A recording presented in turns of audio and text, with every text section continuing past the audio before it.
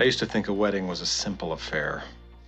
A boy and girl meet, they fall in love, he buys a ring, she buys a dress, they say I do.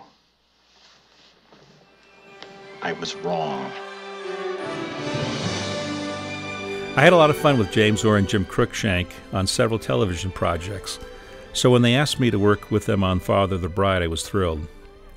During the early stages of prep, they were replaced by Nancy Myers and Charles Shire. I also got to become friends with Bruce Block, who is still a member of Nancy and Charles' teams. The Schmeyers, as they were called, had 2 younger daughters, so they were able to emotionally connect with the idea of being parents of a bride. Nancy has gone on to write and direct a number of very successful character-driven movies. Steve, Diane, Marty, and the rest of the cast were wonderful, so it was a fun shoot to watch. Steve has such tremendous discipline, being able to turn it on and off at will. Diane is just a fun person to be around. We would work together again years later at Amblin when she was attached to direct Pet People, a film I was going to produce for Warner Brothers. Macaulay Culkin's younger brother Kieran played the baby brother of the bride.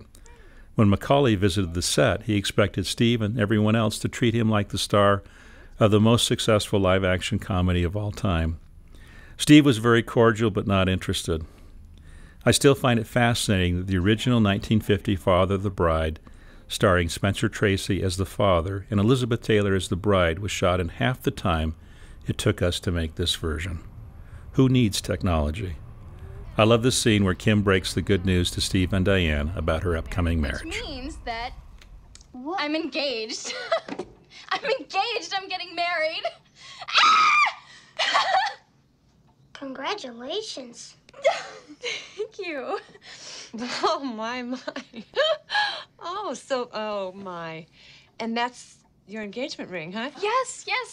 We got it at a flea market outside of Rome. The guy we bought it from said it was at least 100 years old. Wow. So, Dad, stop it. Say something. I'm sorry, what did you say?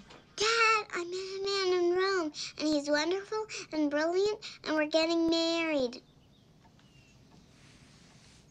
Mom, what's he doing? George.